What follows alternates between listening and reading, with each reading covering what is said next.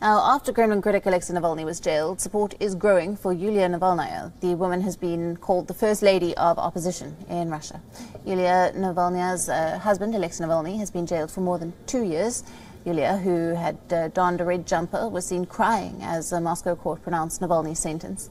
Navalny asked his wife not to be sad, as everything would be fine. Now, the red sweater and Navalny's words are trending on social media as support pours into Yulia Navalnaya. Journalist Katya Fedorova showed her support by posting a picture of her wearing a red sweater with hashtag "Do Not Be Sad, All Will Be Well." The hashtag is trending on social media and has resulted in a movement of sorts. A number of celebrities in Russia have come out in support of Navalnaya. Now remember, Yulia is not just a loud supporter of her husband, she has had Navalny's back throughout. She played a key role in freeing Navalny from the hands of the Russian authorities so that he could be treated after the poisoning attack.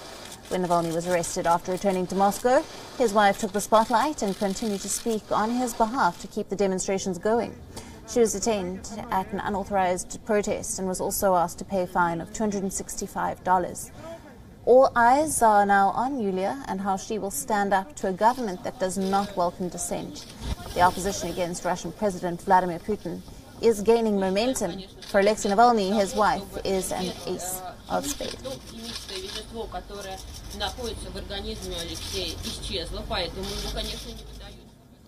Disapproval rating for Russian President Vladimir Putin has hit a new low.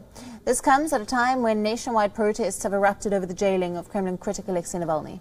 According to a survey by independent pollster Levada, this shows that over the course of the year 2020, his rating among younger respondents has dropped by 17% to 51%.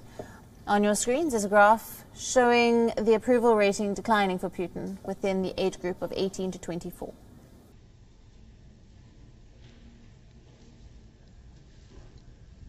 Now, the president enjoys stronger support among the older Russians, but in a separate survey, Levada found that the president's trust rating slipped from 34% in October to 29%.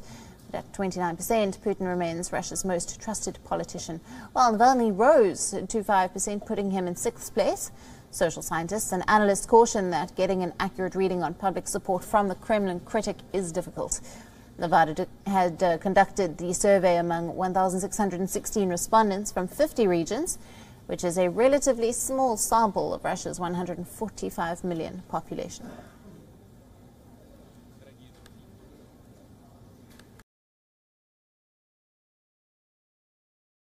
WION, now available in your country.